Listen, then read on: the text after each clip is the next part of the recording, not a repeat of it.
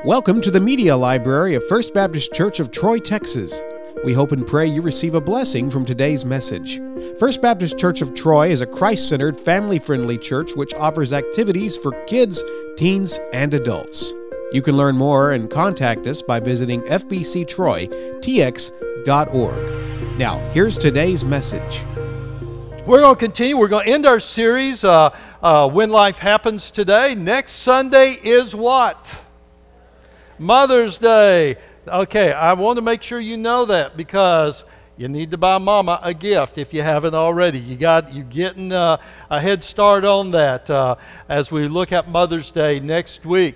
But today, we'll finish on When Life Happens. And today we're going to be dealing with When Life Happens, dealing with the storm of anger. Dealing with the storm of anger. Now, how many of y'all ever been angry? How many of y'all were mad at me asking that question, right? Yeah.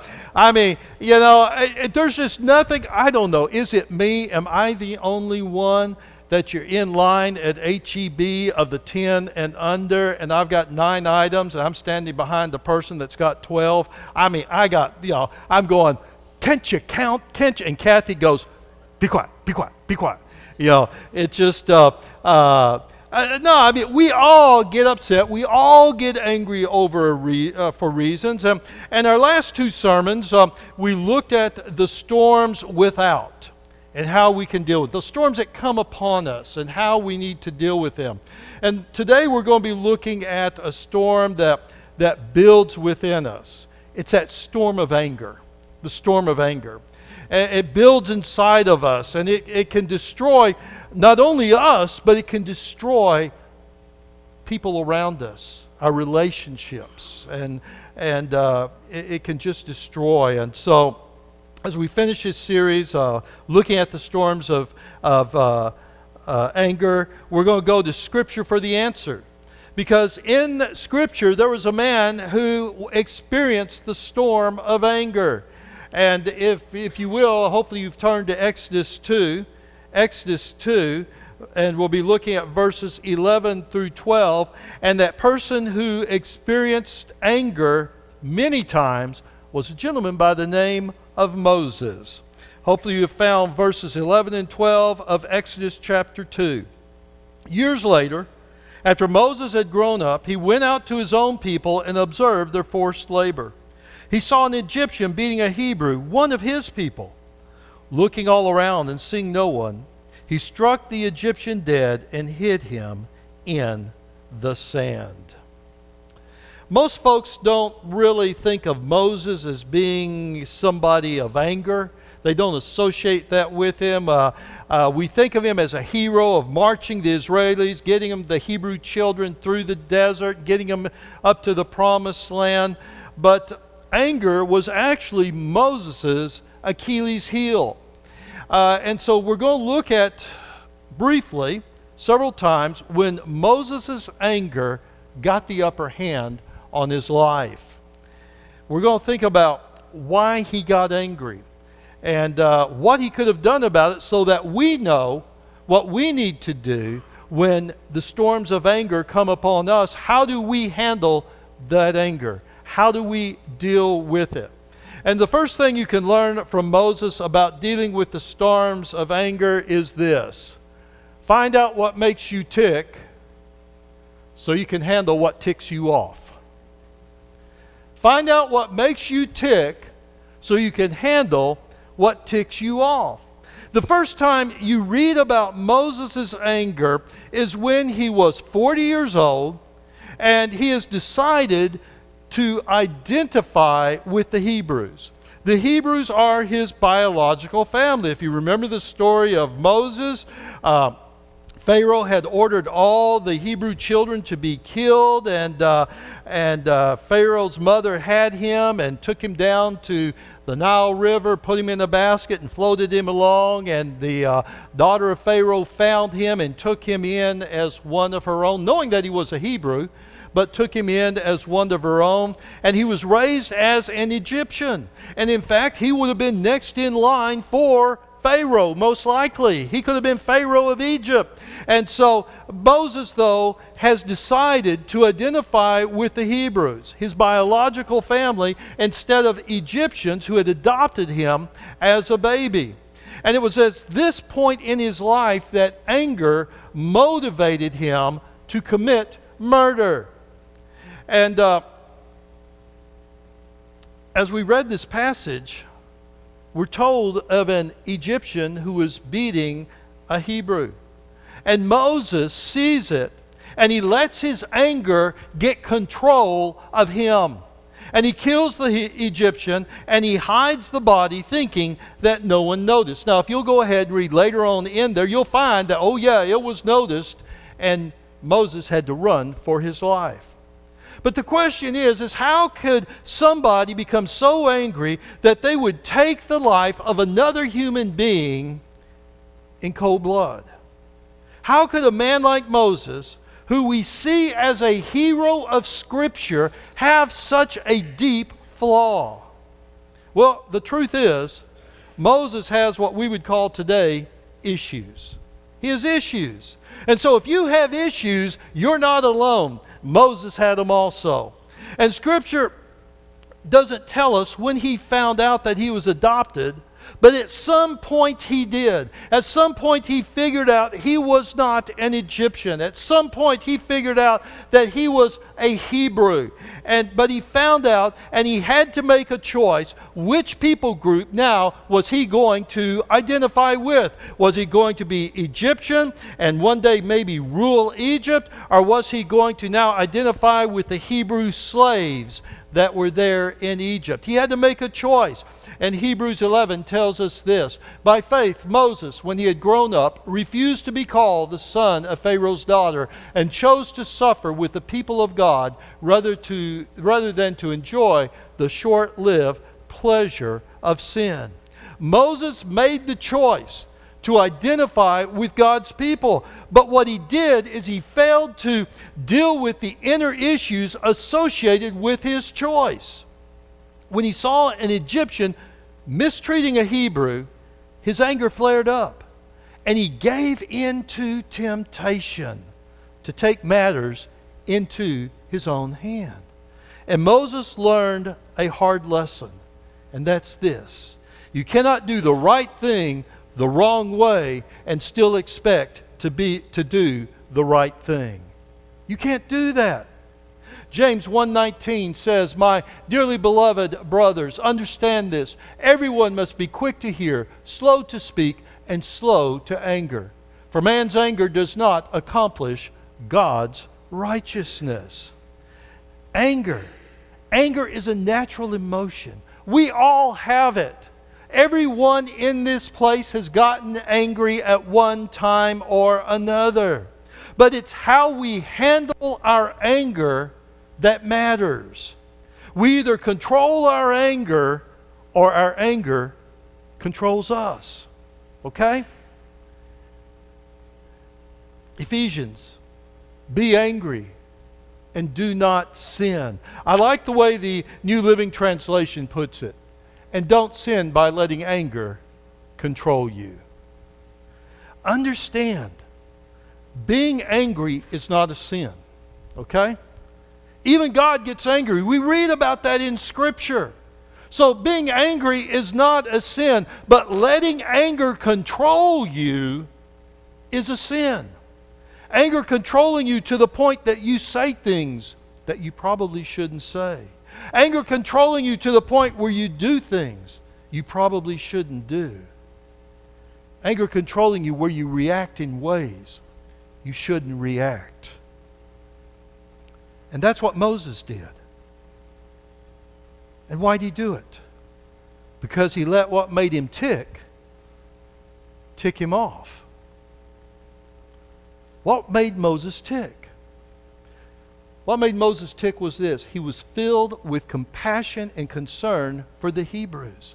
He was filled with concern over how the Egyptians had been mistreating them. And you can't blame him for being mad. You can't blame him for that. You can't blame him for being angered by the injustice that he saw. But Moses did not control his emotions. Instead, his emotions took control of him. And what could have been righteous anger crossed over the line and became sin when it became murder. It was all right for him to feel angry about the injustice. That's what made him tick. That's what made him tick. It was his deep feelings, actually, for the Hebrews that God used to deliver them from their injustices, in which God used him to free them from Egypt and take them to the Promised Land. But Moses fell from that moral high ground when he committed an injustice to deliver someone else from injustice.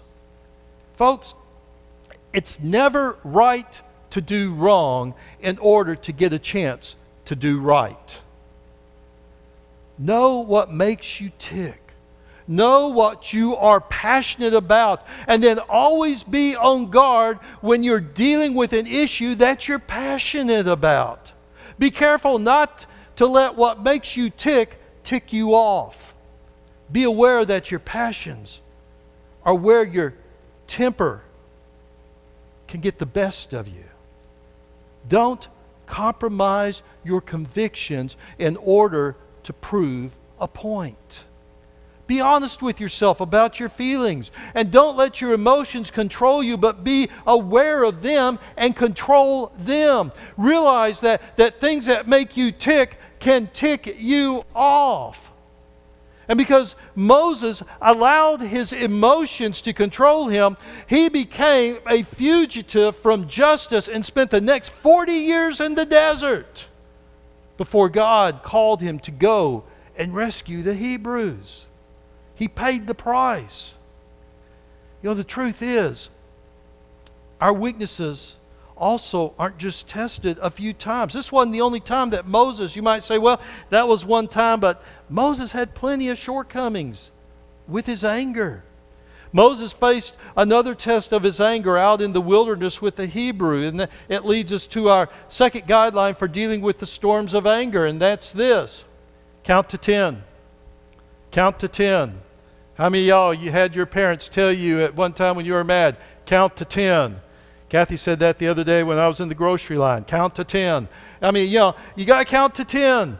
Count to 10. And that's a good suggestion.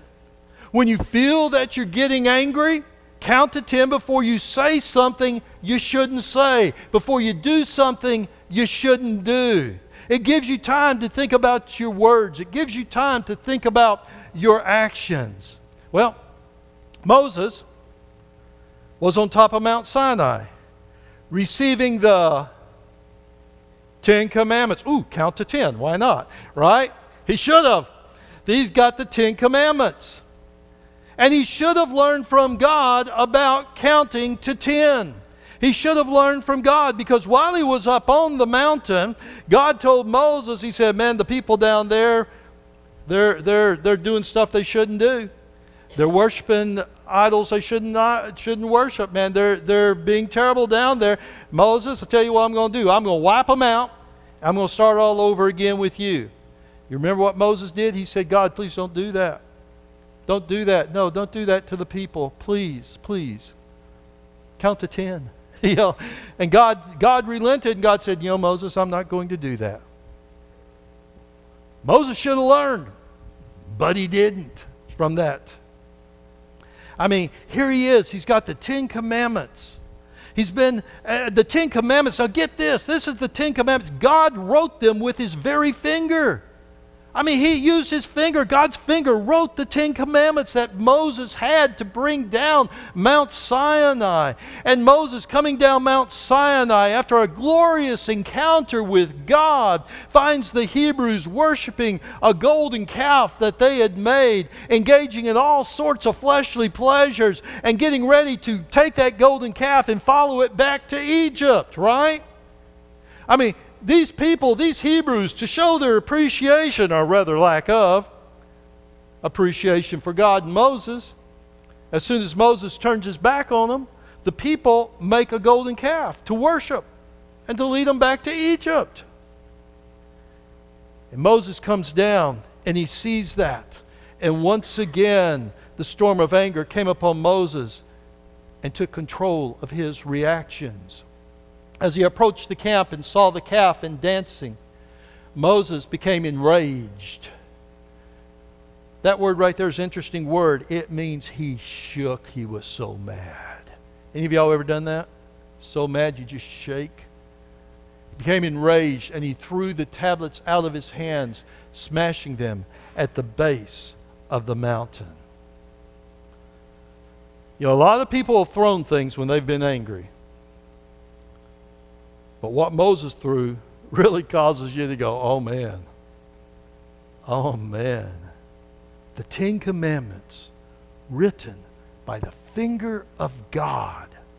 He threw the 10 Commandments to the ground and smashed them to pieces. What that tells me is this, is when you're angry, it can cause you to break all the commandments.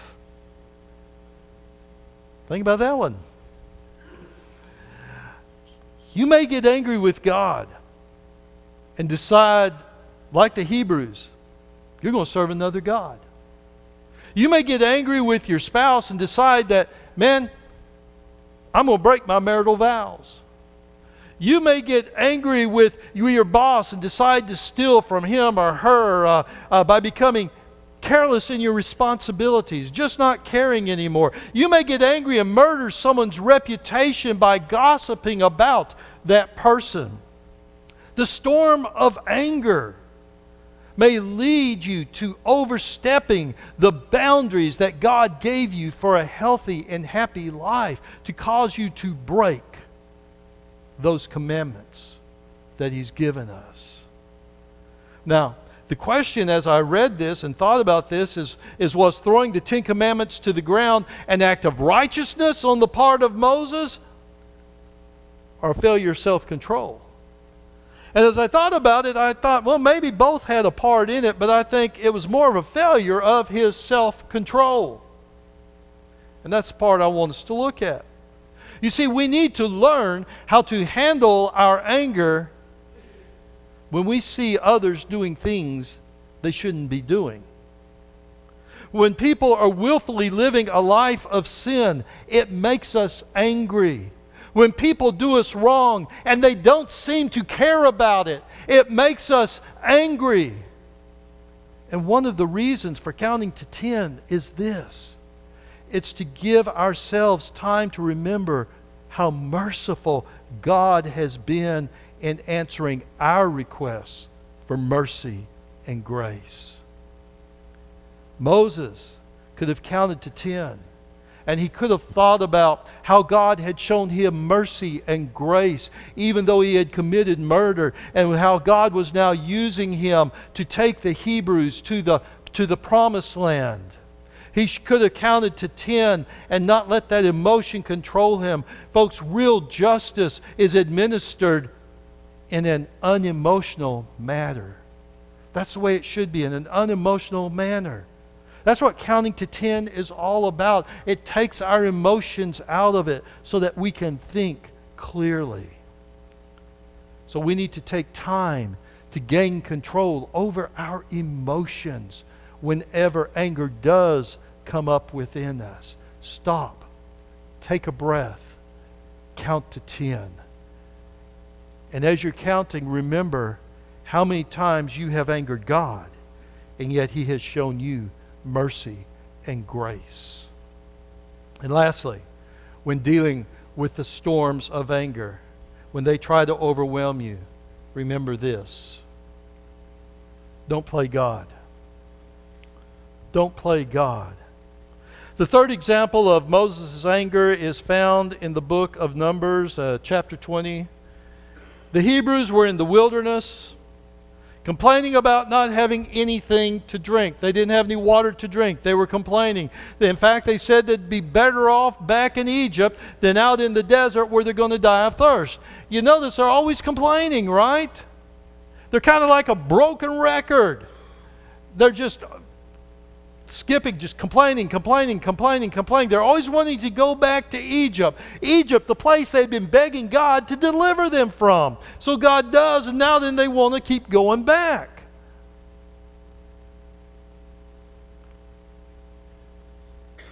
And I think like it would almost anyone, their complaining was starting to get to Moses. The Hebrews should have learned by now that they could trust God. But you know what, folks? They never got there. And I think we can all relate to how Moses was feeling. Maybe you've had to listen to a griping coworker, or friend, or family member, and just, all they do is gripe. Aren't they a joy to be around? Man, you do everything in your power to avoid them, because they're always griping. They don't have a good word to say about anything, right? They get up in the morning and they first suck down some pickle juice just so they can get that sour look on their face and start complaining. Oh. The only way they're happy is if they're making other people unhappy by always complaining. That's the Hebrew children here. Well, the Hebrew folks, they're complaining about being thirsty. Once again, complaining. And God gives Moses explicit instructions for meeting the needs of the people. The Lord spoke to Moses, "Take the staff and assemble the community. You and your brother Aaron are to speak to the rock while they watch." Now then, notice that right there, they're to do what? Speak. And it will yield its water. You will bring out water for them from the rock and provide drink for the community and their livestock. So Moses took the staff from the Lord's presence, just as he had commanded him to do. He's doing good so far. And Moses and Aaron summoned the assembly in front of the rock, and Moses said to them, "Oh, it didn't turn so good." Right? Listen, you rebels, anytime somebody starts talking to you that way, you know this ain't a good thing about to happen. Listen, you rebels, Now, what does that word say? We. Who's Moses talking about now? Himself, right? And Aaron. "Must we bring water out of this rock for you?" Then Moses raised his hand and he did what? Struck the rock twice with his staff, so that a great amount of water gushed out, and the community and their livestock drank. But the Lord said to Moses and Aaron, "Because you did not trust me to show my holiness in the sight of the Israelites, you will not bring this assembly into the land I have given them."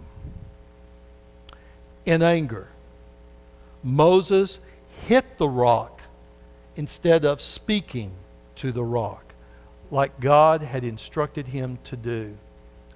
And it was this storm of anger, it was that right there, that kept Moses out of the promised land. He'd led them all the way from Egypt, but that bit of anger had hurt him. And that had to hurt. "But Lord, look what I've done. I've led these people. I've faithfully fought." Yes, but Moses, you didn't do what I asked you to do.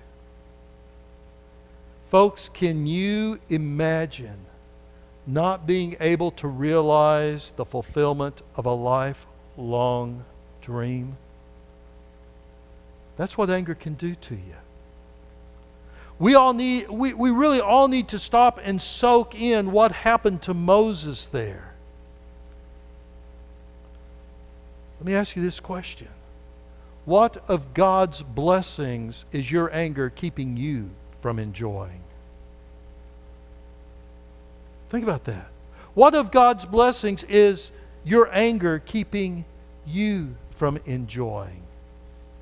God had said, "Moses, command the rock to give you water." Just talk to it, Moses. That's all I want you to do. Just say, "Rock, water," and water will come out. Whatever you need to do, just talk to it.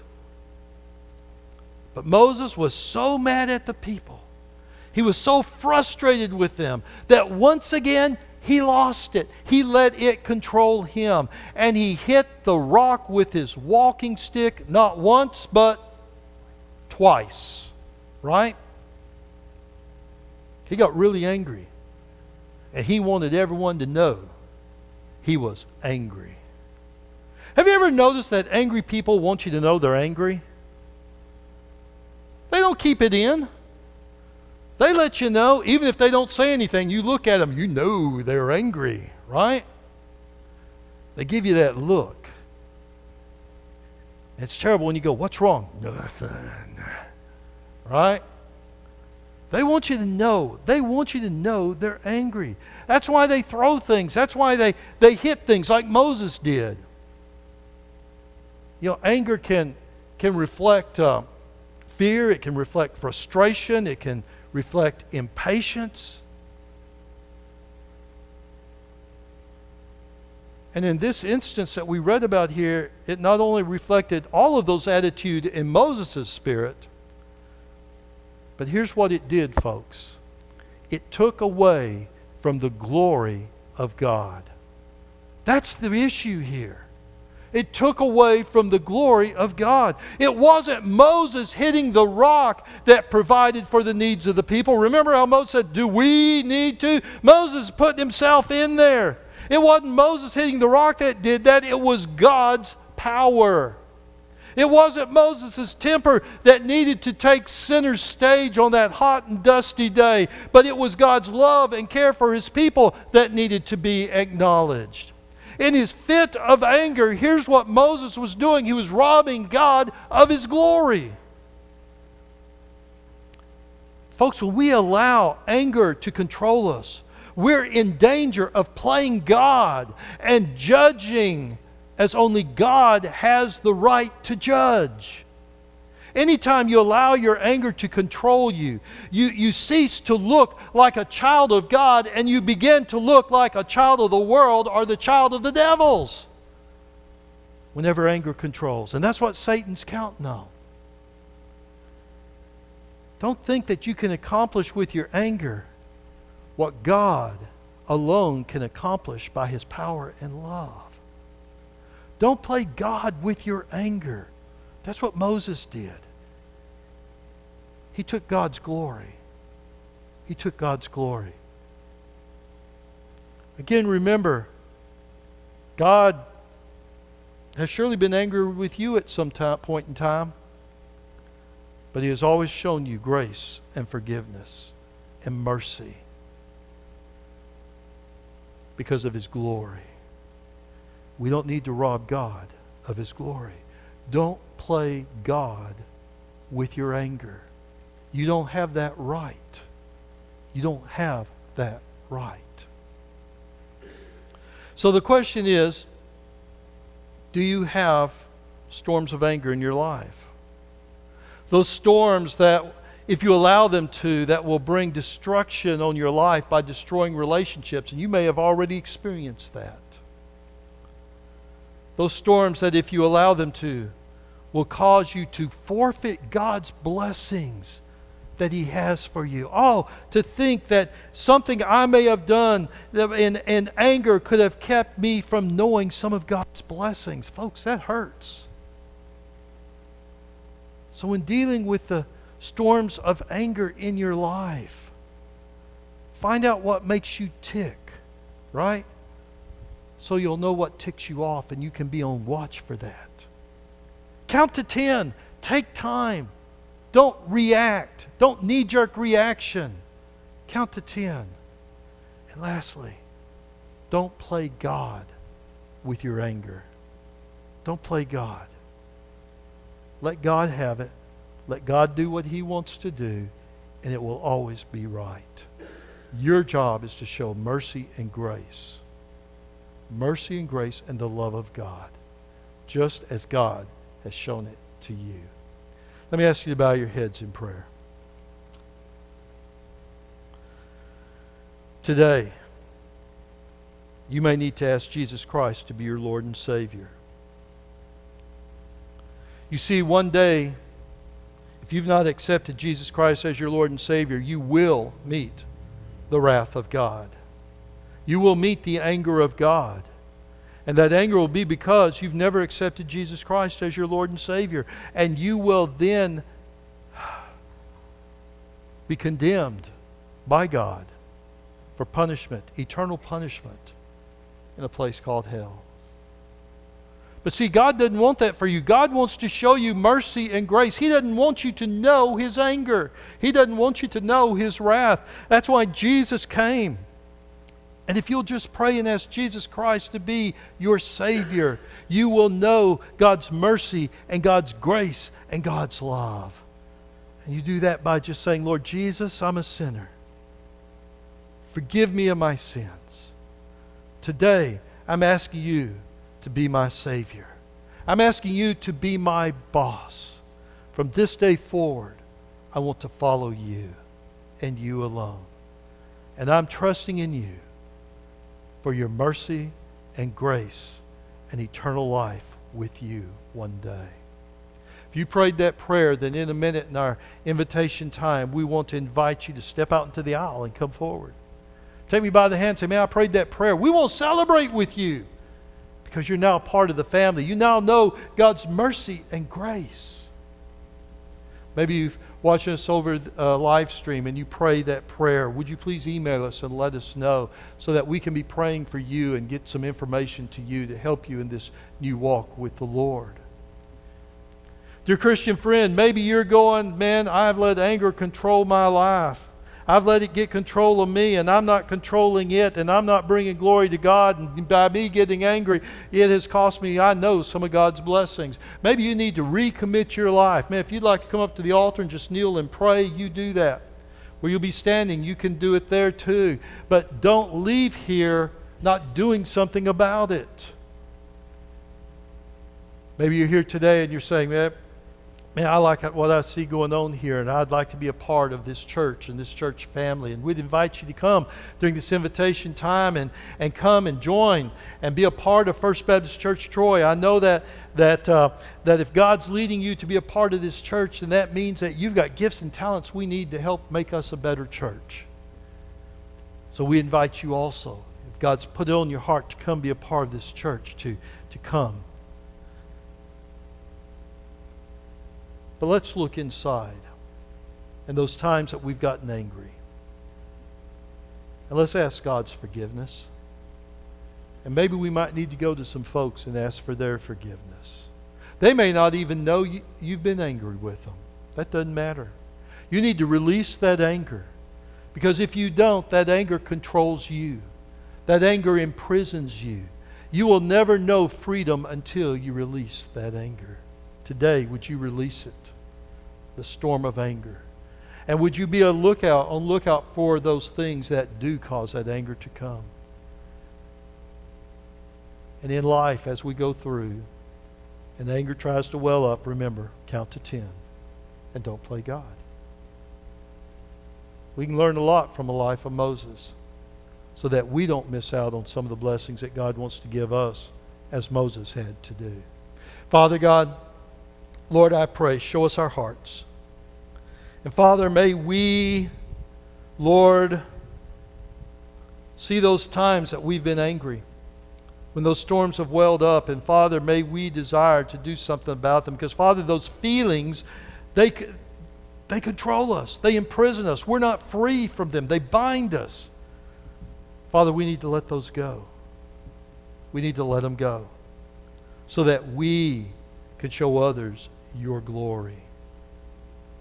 Father, speak to those times in our areas in our life that we need to let that go. Father, Lord, for those that need to pray and ask Christ to be their Savior, Lord, I pray that they would do that. Lord, for those who you may be leading to be a part of this church, Father, I just thank you for that. Holy Spirit, this is your time to speak to us. Lord, may our souls be ready to hear from Him. Holy Spirit, speak.